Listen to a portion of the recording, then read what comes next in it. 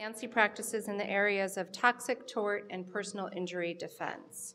Her experience includes representing the manufacturers of 3- and 4-wheelers, motorcycles, personal watercraft, light truck wheels, airless spray guns, pesticides, and golf course trenching equipment, as well as representing various trucking and rental car companies, a very female roster of products. Enjoying the low humidity of August in New York, please welcome, from New Orleans, Nancy Marshall.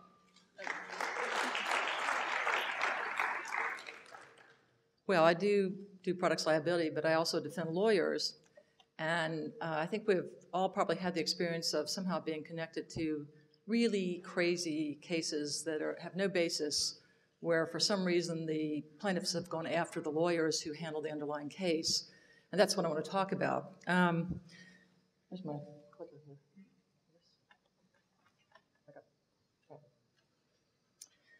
There are these cases where some simple negligence case or products liability case is turned into a fraud or a security fraud case or a RICO action after the case is over. And one in particular that I handled early on was a lawyer who had defended an alleged injury at the Haynes Best Western in Alexandria, Louisiana. I just want to say that one thing about these are the allegations of such lawsuits are really emotionally draining and financially draining on the lawyers.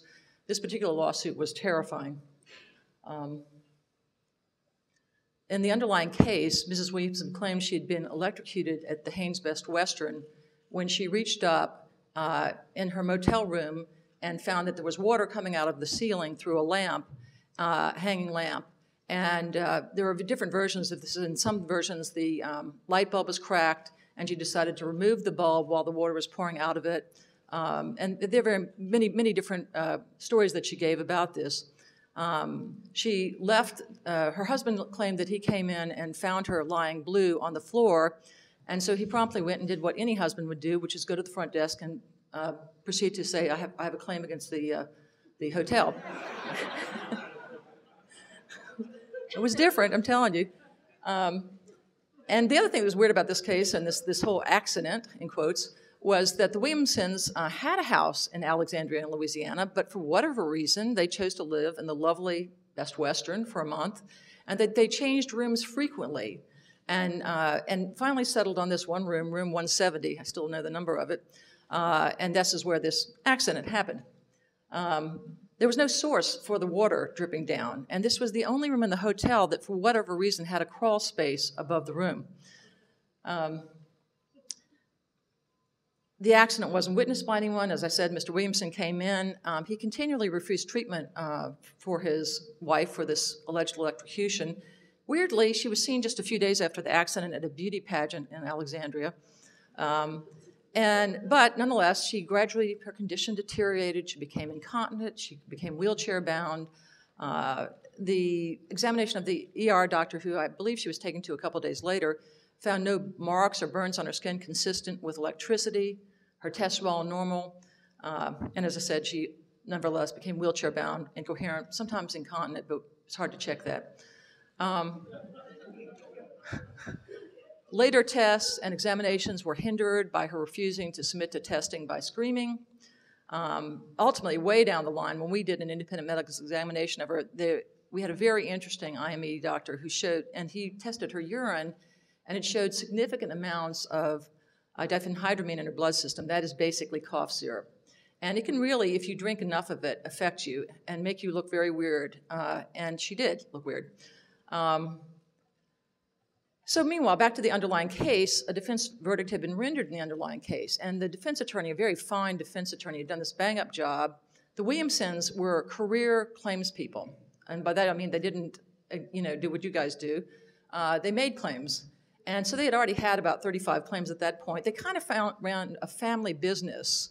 Mr. Williamson's mother was involved in it, and they would rent cars and take out a lot of insurance on it, and then have accidents and claim to be brain damaged. It's amazing how many times you can be brain damaged. And so one of the techniques of the defense attorney was to say, this is a family enterprise, okay? And this was presented to the jury, and they also presented to the jury that she was this was, the accident was fraudulently created. Well, the jury found that she had been injured, but it was a fraudulent accident. Interesting, kind of like she got injured, because she did present very well as an injured person, especially when she was drugged. So then, where I came into the thing was after they had won this and it was on appeal, the Williams brought a RICO action against the defendants, the original defense lawyer and his clients, based on an alleged theory of the hiding of the evidence. Now, what had happened here is there, of course, had been an inspection at the Haynes Best Western, and for reasons that were never quite clear to me, the plaintiff had one expert look at it and then a second one, and my lawyer had one expert look at it and then a second one too when this other person came around. And at the time, his expert, his non-testifying expert, as it turned out, found that there was some stray voltage at the wall switch. Like this would be the hanging lamp and the wall switch is over there. But it made no difference, okay? And so my attorney didn't think anything about it. Well, after he won the lawsuit, this consultant expert became a consultant for the plaintiff attorney for the Williamsons. And somehow the subject came up about this trial, and they found out he had been a consultant expert, and apparently he told them that the stray voltage could have injured Mrs. Williamson. So this RICO claim was brought that we had hidden, my lawyer identified with them, had hidden evidence, and an incredible argument and allegations were made, RICO allegations, 9 separate state law claims. Gotten ahead of myself here.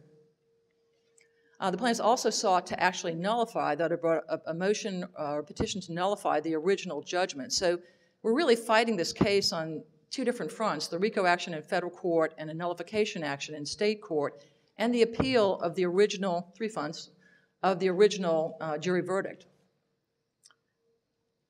Thankfully, while this was going on, a very thoughtful judge on the Court of Appeal wrote a brilliant, wonderful decision about the facts of the Williamsons and sort of laid out their history, which was extremely helpful. So then the Williams filed a counterclaim against St. Paul, the insurance company, and its lawyers, including mine. The claim said basically that the defenses that they had brought were fraudulent claims. And as I said, the Williamsons asserted RICO violations against the defendant lawyer, the other defendants as aiders and abettors. And then they also had separate state law claims, as well as conspiracy, of course. Why not? So, and the issue in the RICO lawsuit was whether the opinions of Mr. George Casellas, the non-testifying electrical engineer, retained by the defense, were discoverable. Well, we were all elated because the federal magistrate ruled that the non-testifying expert's report and findings were not discoverable. But and so this was appealed, of course, by the plaintiffs, and they made really pretty scurrilous allegations in their brief appealing the magistrate's ruling. And the district court, after reading this very incendiary brief, called all counsel. I'll never forget this. I was sitting in my office, and we were told they were to expect a call from the federal judge, and he required that every defense counsel who had ever signed a pleading in this case be present at a conference when there was going to be a hearing on this appeal from the magistrate's ruling that the non-testifying experts' opinions weren't to be discovered. And he also shortened defense counsel's time to appeal. He also said that if the allegations of the petition were true, there would be lots of lawyers going to be in jail. Now, this was disturbing, needless to say. So much so that everybody who'd ever touched a piece of paper in this with my office was at the federal courthouse with me. I had to leave a dying relative's deathbed, literally. And the other thing that had happened in the interim of this was really fascinating was my lawyer client called me and said, I'm really freaking out. We were cleaning house and we found this box, and in this, which must have been sent to us by the non-testifying experts some 6 years before, and it was stuck away somewhere, and in it was a light switch. So that would be a huge issue, in terms of spoliating evidence and so on and so forth. So we had sort of a conclave of all the lawyers involved for all the parties in this to decide what to do with this. And we finally, because you don't want to bring it forward because you're saying that what the non-testifying expert did is privileged, so you would be breaching the privilege if you did that.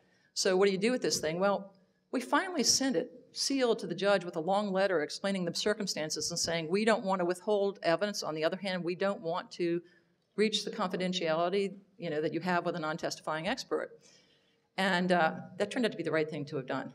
Apparently, and this is still amazing to me, the judge met with the electrical engineer who was the non-testifying expert, had a private conversation with him. I don't even understand it yet. And when we got there on that particular Friday, he ruled that what the non-testifying expert had done was privileged. No one was entitled to know what the non-testifying expert had said to him. He never mentioned the box. And ultimately, we got rid of this case via a motion for summary judgment, a very extensive and interesting one. Fortunately, RICO law has been fleshed out, but at the time, there wasn't as much RICO law about things, and it was being applied to all kinds of bizarre things like this case. And ultimately, the ruling was affirmed by the Fifth Circuit, but really annoyingly to me, the judge would not issue any sanctions for the outrageous and baseless accusations that were made. Meanwhile, things moved on. Mr. Williamson, after 20 years, has now been indicted in Lafayette, Louisiana, in connection with a scheme whereby it was alleged that the city attorney would refer to him, DWI defendants, to a diversionary process that he ran, when in fact no such diversionary process occurred. I think there's going to be lots of things that are uncovered by Mr. Williamson. He is really a fascinating fraudster. We have followed him for 15 years now. Mrs. Williamson is the lady right here. I don't know if you can see her to the right of the groomsman. She's no longer wheelchair bound. You can see her as the proud mother of the groom. So there are other cases that were like this. I handled a securities fraud case involving a little company that was going to try to use banana peels, banana leaf fiber and peels to make some kind of oil spill absorbent. There was a merger of two companies, and the lawyers, and then apparently things weren't really going well with the company. It really was kind of going bust. One of the partners to the merged company sued the other attorneys claiming securities fraud. And this is one of the things that's so amazing about this, is the venom that goes with this. The law firm representing her, which held itself out to be a securities fraud firm, did not plead an essential element of a 10b-5 claim, which is scienter. So we filed a motion for summary judgment on that. And also, the plaintiff had filed a 12.2 securities fraud claim and had not, but in her testimony, in her deposition, had not relied on any of the representation. She was very clear about that were made. So really, there was a really easy motion for summary judgment, which we filed. We waited, of course, until it was too late for them to amend their complaint and add in the scienter requirement. But the judge was really busy with a big criminal trial, and so she just didn't rule on that motion, and we had 6 months of horrible discovery. And I have to say, tempers flared quite a bit. There are a couple of motions for sanctions from some lawyer saying the F word. That would be me. It's an unreported decision. It really had to do with the fact that we're going to drag a poor man whose wife was due to have a baby that day away from his home in Atlanta, where the deposition should have taken place because the lawyers were from Atlanta, to New Orleans. And anyway, there it was. That's my excuse. Nobody was sanctioned. But ultimately, we went on a motion for summary judgment. And you really have to wonder about the people who would bring such a claim and then, fail to do the most basic thing, plead the essential elements of a claim, or not realize that their client had to testify as to reliance. But they do these things, and thank God that's how we want it. The other claim is a claim that I have ongoing now. It's a very sad claim, in my opinion. It's a young lawyer who's a title attorney, and in the post-Katrina days when things were pretty much a mess, his office was destroyed, his home was destroyed, he was handling his closings on what we call the North Shore of Lake Pontchartrain, New Orleans being on the South Shore, which are pretty much, I wouldn't say escaped unscathed Katrina, but you could actually do things there, like have water and electricity. And he didn't have his normal staff. They had all left. And he was not as careful as he should have been about handling certain things and following up and documenting stuff. So essentially what happened is he was directed by the person who was refinancing her house to deal with a certain person at the local real estate financing company's office. He did. He was never able to obtain information about the mortgage, the last mortgage being paid off. He contacted the company that he thought was the company over and over again, got no information. And then the person at the local real estate office told him that, in fact, the loan had been paid off with Hurricane Katrina funds. Well, this is actually fairly common. They would require that, and then you would have to then take a loan out to do your repairs on it. So he bought into that. He didn't write a letter confirming it. I don't think it would have made any difference in this case. And it turned out that that person at the local financing company was a crook, and in fact has since been convicted of several things. And she took all the money. But it also seems that the person that was refinancing the loan was part and parcel of the scam, that she was trying to work with that lady to do what's called a short sale, whereby she paid off her prior mortgage for less money than was actually owed. And the crook got out-crooked is what happened, we believe. This has been a nightmare case for my client. They made complaints to his insurer, his real estate practice insurer, as opposed to his liability insurer. He is no longer, because they canceled his insurance, therefore he could no longer practice law in that area. Therefore, he ultimately went bankrupt. He actually did this astonishing thing to me, which is he stepped up to the plate when he found out what had happened, which was not for several months, and paid her back mortgages, the arrearages, brought her a lawyer to file suit against the mortgage company who had employed the crook, continued to pay while they tried to investigate this, and then she turned around and sued him. And he lost everything he ever owned, and he was quite well off. And ultimately, this is how nasty the whole thing got. They had, I think maybe some of you have heard about this, we had a rogue U.S. attorney down in New Orleans, several of them that were blogging about cases, and one of them was blogging about this particular case. They made a point of having really nasty publicity about him. In the meantime, he'd enrolled in seminary, and finally, they were so ugly about it and made it such a public issue that he had to withdraw from the seminary. This is the kind of horrible case that can happen, and you just wonder what is in their minds. And right now, we're at a point where we're in settlement negotiations.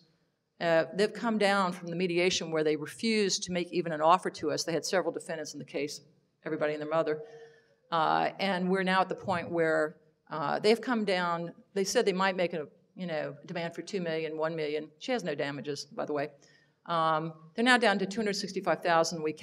We responded with a $20,000 offer. So you can get there, but it has been a tortuous path for this young lawyer, relatively young lawyer, to me anyway. There are very, very difficult cases. The insurance companies are not happy about the fact that you can't get rid of them, and they require so much work on them because the other side is crazy, in a word.